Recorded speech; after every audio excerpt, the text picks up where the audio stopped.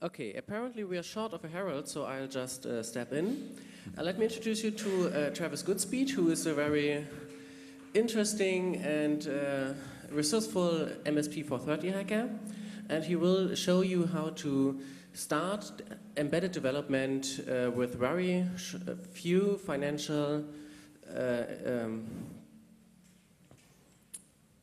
with very few money, and hopefully that will be very interesting, and you can start doing your own embedded development right after this talk.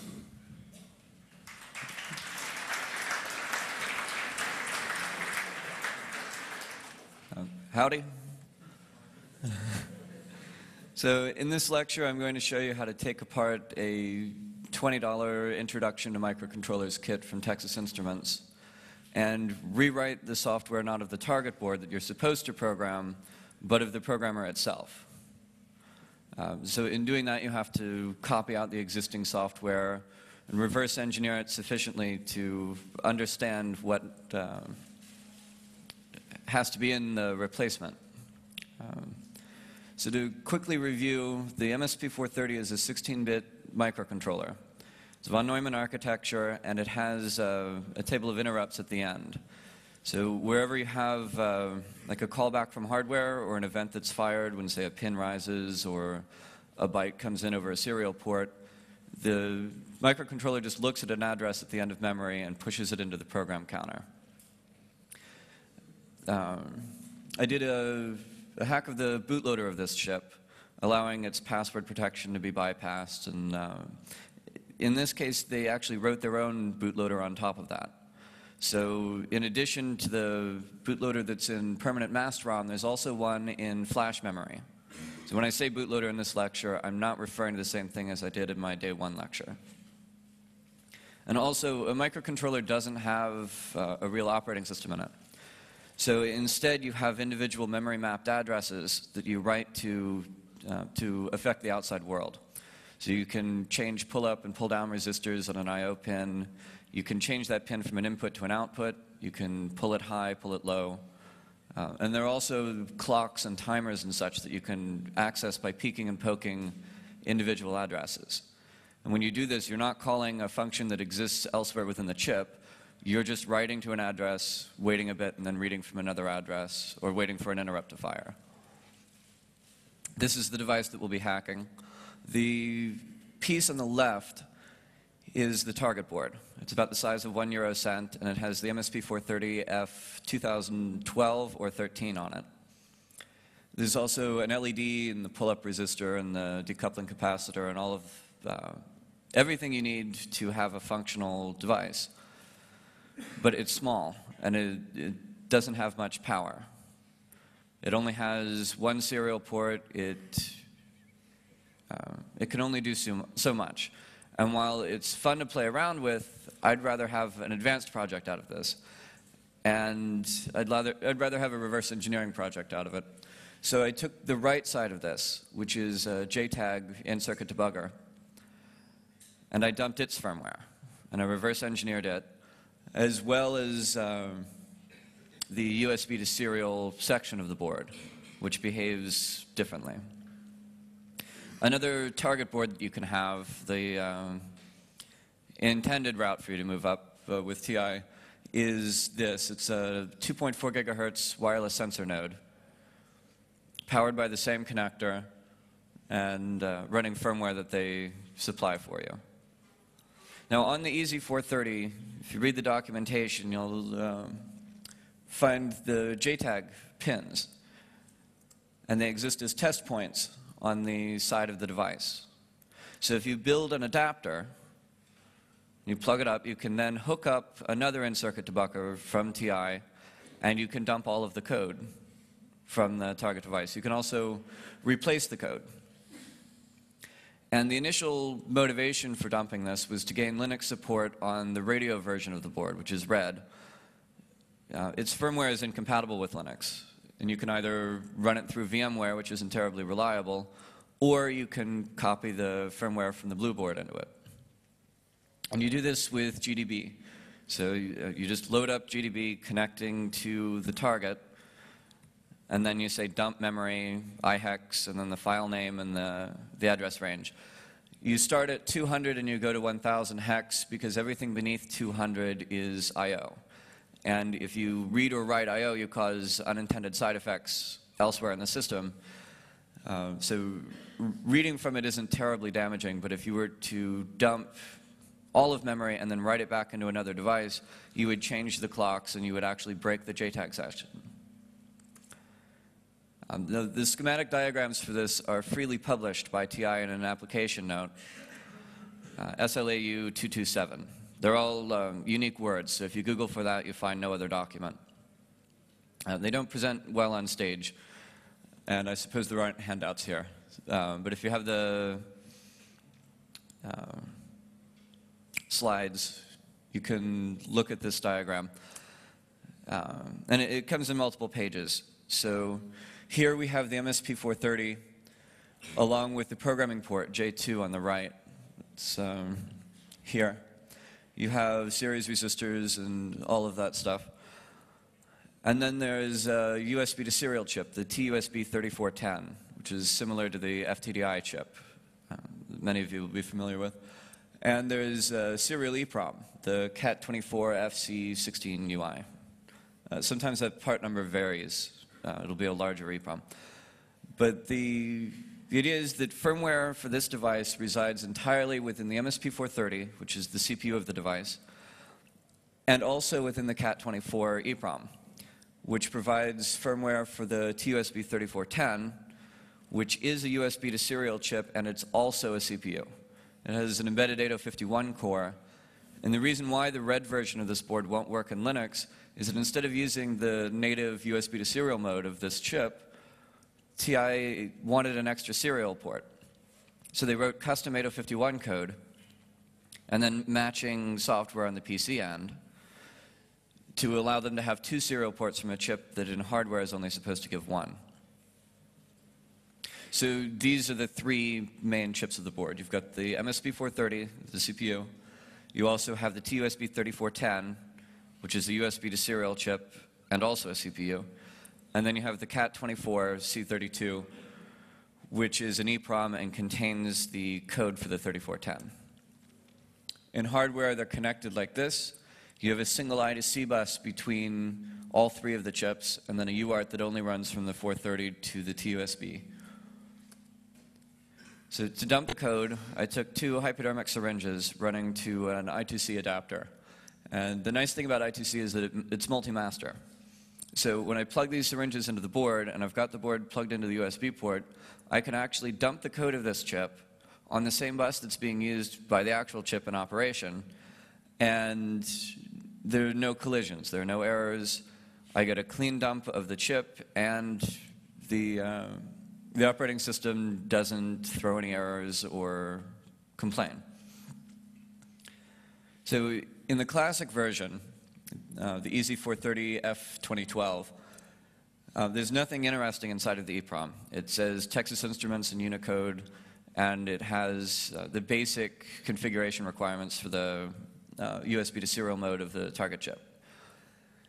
In the EZ430RF2500, the Zigbee version, it actually contains executable code, and it prohibits updates over the USB port. So not only can your computer not only can your Linux machine not speak to it and get a serial port, but it can't instruct the chip to use the firmware that it has within the Linux kernel, the binary blob.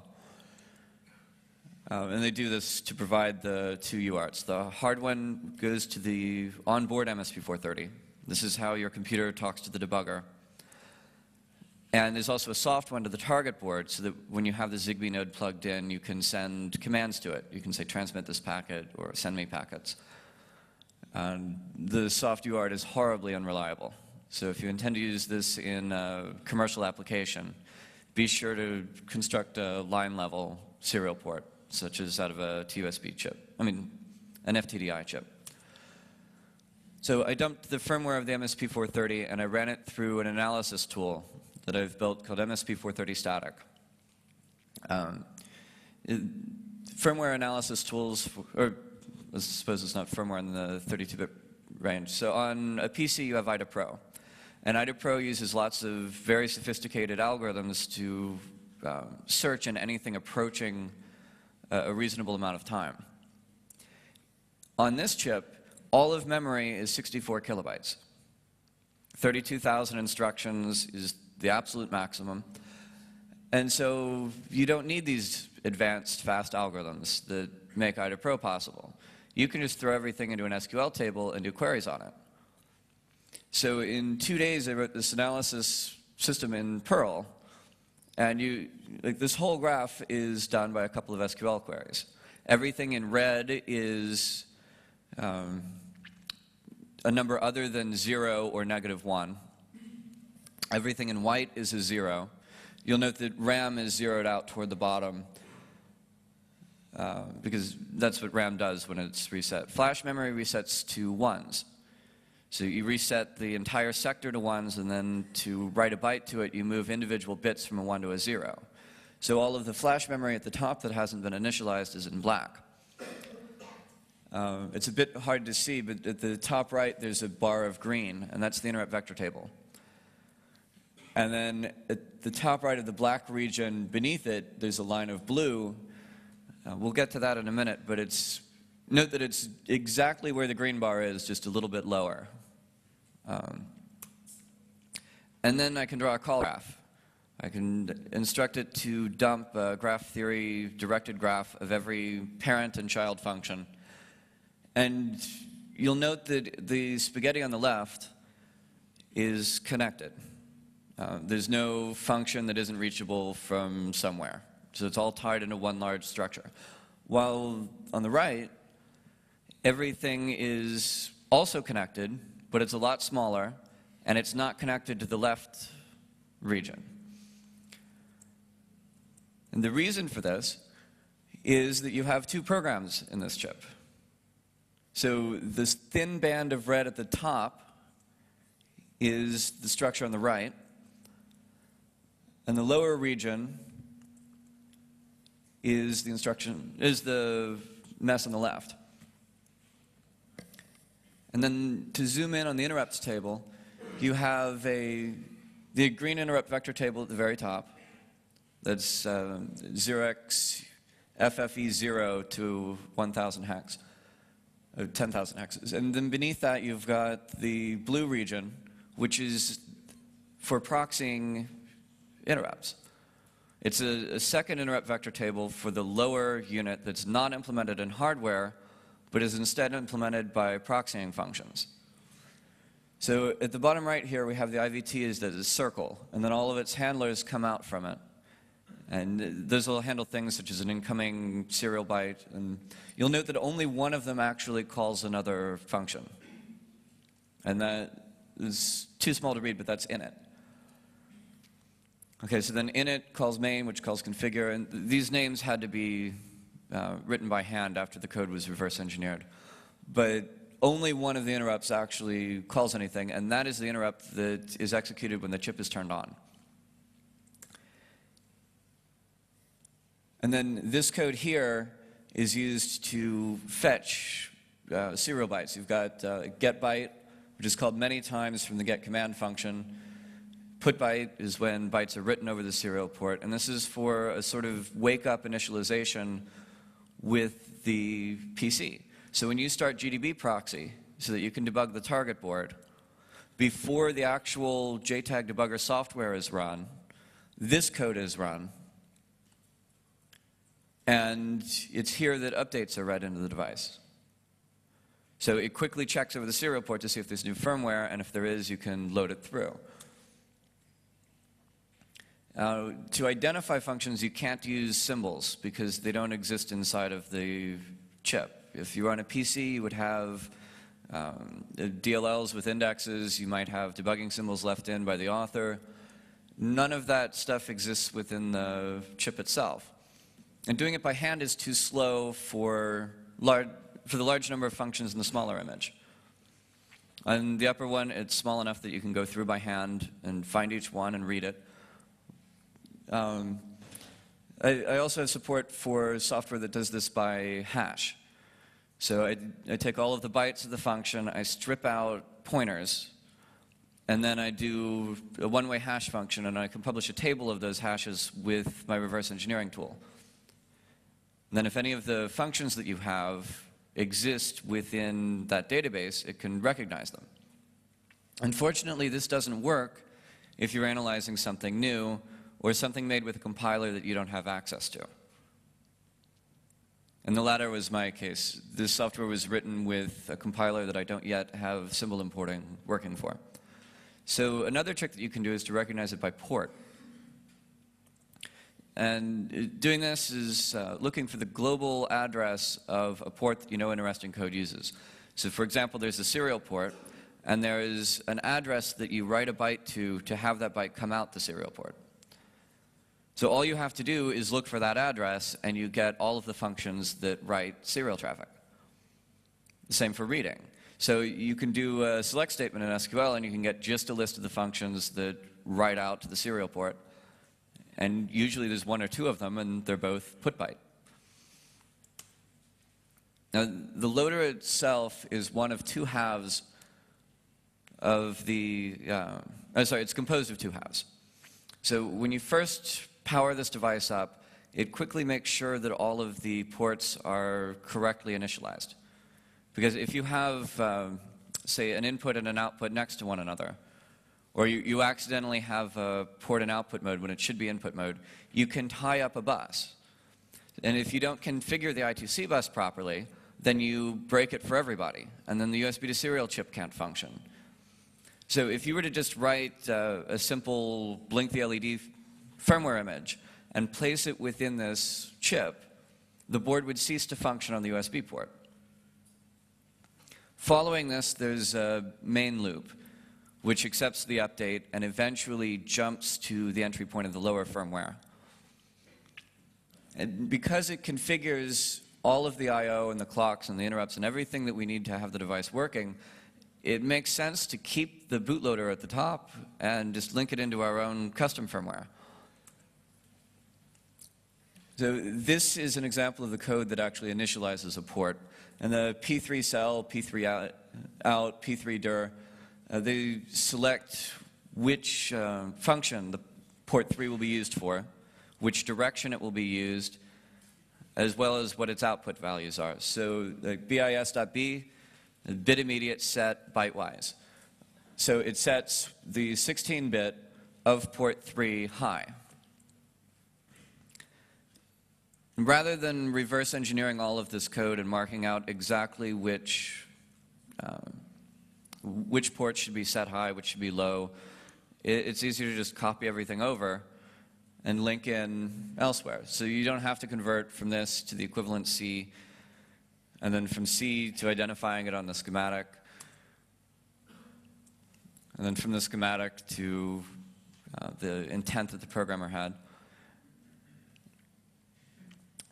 You can do SQL queries to identify these, though. So this selects all assembly code where an address less than 100 or less than 200 is used. This gives you every access to every port, and then you have a table on which you can compare the ports. And the interrupt proxying is performed by handler functions. So, for example, the DMA access interrupt occurs at 0xFFE0. So at that address, there is a 16-bit word that is the address in memory that execution should flow to when the interrupt fires.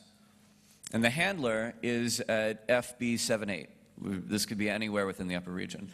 But it branches to the contents of F70.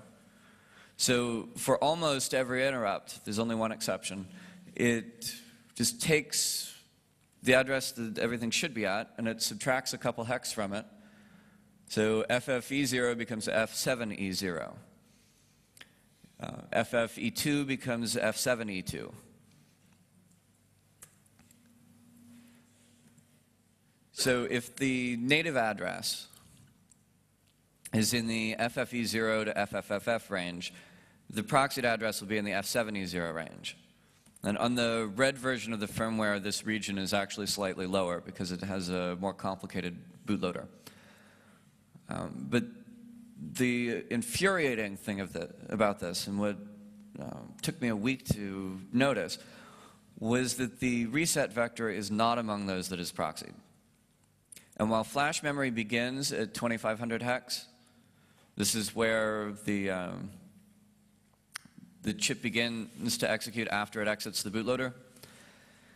The interrupt vector table entry for the reset vector is ignored, and instead execution jumps to 2502 hex.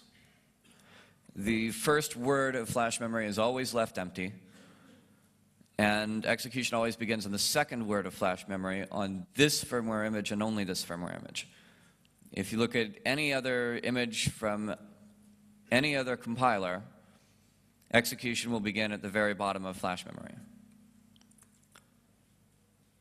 So at this point, we know that the loader stage exists from F800 to 10,000 hex, that it proxies the interrupt vector table, but it doesn't itself use interrupts. So it can't have any event-based programming. It can only sit within a tight loop. And we know that it configures the ports and the clocks properly so that the chip can function and the bootloader can speak to the PC. We also know that the application stage is supposed to go from 2502 hex to F7FF, and that the interrupt vector table is supposed to begin at F7E0. So we can write a new GCC target. And in GCC, there's a linker script, or a .x file. There's one per family member, so you link differently for each chip in the series. And this is done because different chips have different amounts of memory and they begin at different places. You might want a firmware image to exist for a chip that doesn't exist. Because you might want to compile a single image that will work on multiple MSP430s and not care which chip is sourced during manufacturing. So taking advantage of this feature, I moved the text region, which is where executable code exists, from 2500 to 2502, and then I reduced its length so that it no longer collides with the end of memory. The data region is RAM, and I left that unchanged. Then the vectors I moved down to F7E0. And the bootloader and info memory and such are ignored by the compiler. I also had to crop the bootloader out. The nice thing about the Intel hex format is that each line is actually readable text. It contains a length, a starting address, and then the data. And you can just crop out the lines that you don't like. So a quick Perl script can say, give me this firmware image, but only in this memory range. So I cropped it out. You'll note that there's still some blue lower in the image, and that's because blue doesn't refer to data that's actually in the image, but data that's referred to in the image. So the blue band beneath the interrupt vector table is a region of memory pointed to by the proxied IVT. Then you compose a makefile, and in the makefile you specify which CPU and which linker script with the -t argument. Then you copy it to an Intel hex file. You crop off the last line of the bootloader. So then you can use the cat function to concatenate the two together, and that gives you a single firmware image that you can write to the chip that contains both Texas Instruments bootloader and your application software. So then, as it stands, I've brought this to Hello World. You can compile an image, you can write it onto an EZ430, and it runs. But I haven't made any utility out of that. So the next step would be either to build something out of this, to make, say, an I2C SPI adapter, like the Bus Pirate. If you look at the Bus Pirate, it's from Hackaday. It's a PIC microcontroller and a serial adapter. And then the PIC microcontroller does bit banging on any protocol that you specify over some GPIO pins. Well, this could do the same thing because it exposes its GPIO pins. It also exposes line-level serial if you need to do fast communications with, say, a Zigbee radio. This is also useful for side-channel timing attacks, as I did in my first lecture of this Congress. So you can write a program that runs on the EZ430 and has immediate access to the hardware pins. It has no latency. It's the same as the old parallel port bit flipping stuff, except that we don't have parallel ports anymore, and they were never that good to begin with. The other thing you can do is reverse engineer the actual JTAG standard for the MSP430. Because while they've published enough to tell you how to program a chip, the documentation hasn't been updated in quite a while, and it doesn't specify how to program the new 20-bit chips, the MSP430X. So you could modify this device to, say, spit out debugging information, to do things like that. And you can add support for proper JTAG, whereas it only supports SPI-by-wire, the 2-wire JTAG standard. This is a commercial I2C adapter called the Aardvark from Total Phase, and this is the one that I used to dump the I2C EEPROM from the EZ430. You could easily make a compatible product to this, and you could do it with a device that you can buy for $20 US. In the timing attacks, you send serial traffic with the start bit early, and then you can actually watch how long a password comparison takes within a victim chip. So for about half of the MSP430s, by doing this, you can figure out how correct a password guess is in like how many bytes out of your guess are correct. But to do this, you need absolutely low latency. If there's a context switch caused by the preemptive multitasking of your PC, then PC software that's trying to bitbang this will fail. On a microcontroller, you have no such interferences. You can write an application that runs on the board and behaves exactly as you instruct it with no operating system to get in the way. This is the second generation of the password cracker. As for reverse engineering JTAG, the documentation tells you how to program it, but it doesn't tell you how to debug it. You can't, by the documentation, single-step the chip or set a breakpoint or do any of those things that are necessary in a proper debugger, even though the hardware supports it, even though TI's tools support it. So your only option is to use the closed source tools, a closed source proxy for GDB and such, or you can reverse engineer it. There's work in progress to break this that I'm not the primary author on, but I can refer you to it if you're interested. This is the recording that I took of JTAG. And we have a tool now that the guy who's doing the JTAG reversing authored, which can actually parse this. So you can spit out from this recording a list of read and write commands to memory. Soon breakpoints will be supported as well. What would also help would be able to identify this within the code. So instead of looking at the line-level recordings and writing tools to identify them and such, you could identify the JTAG I/O functions which are within the TI implementation of this. So there's instruction shift, data shift, set TCLK and clear it, and that sort of stuff. There aren't many functions that act as the primitives for this sort of stuff. So if they can be identified within the firmware image, you could write a script for the reverse engineering tool that runs through and identifies, say, every instruction that might be shifted in. And then you've got a list that you can check off in your recordings. So if you know that, say, 37 instructions exist, then if you found 35 of them, you know that 2 remain and you know which 2 remain. So are there any questions? Yes?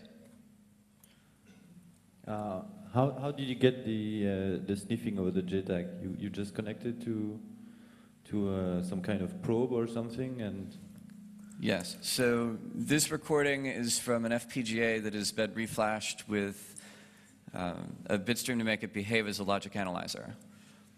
And then the software that you see connects to it through a serial port. When you push a button, it does a quick recording at up to 100 megahertz.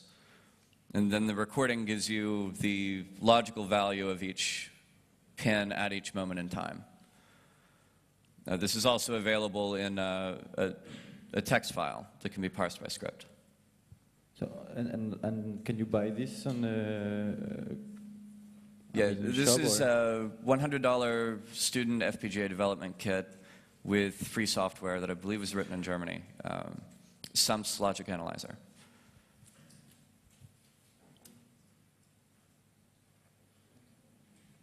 Any others?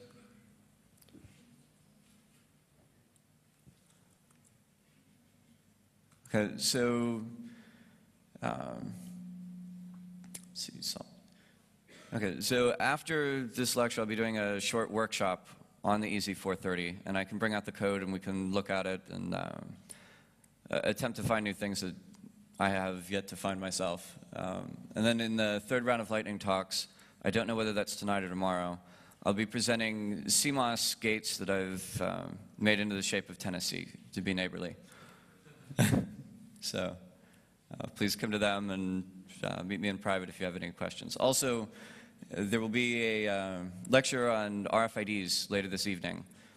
And following that lecture, devices for programming RFIDs, which use the MSP430, will be sold at cost for a workshop tomorrow afternoon. So. Oh, yes?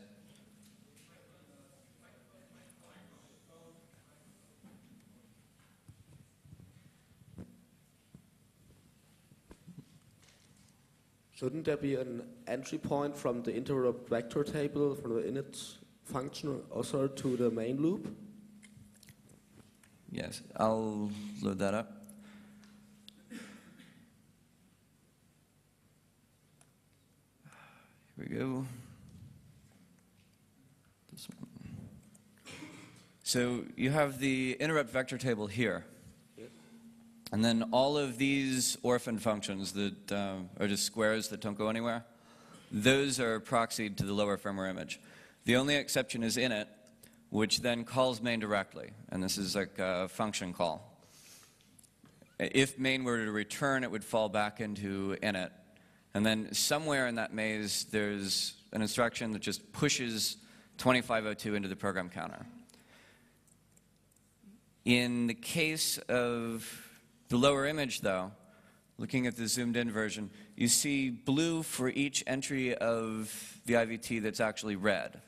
So if you have a literal pointer inside of an assembly language instruction from anywhere in the program to any other place, it's a blue block. And you see blue blocks for everything except the far right of that line. And that's the reset vector of the lower image.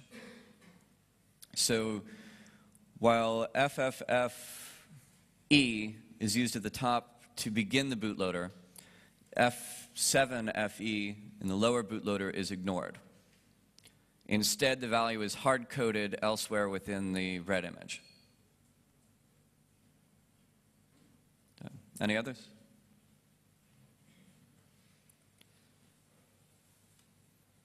All right, thank you.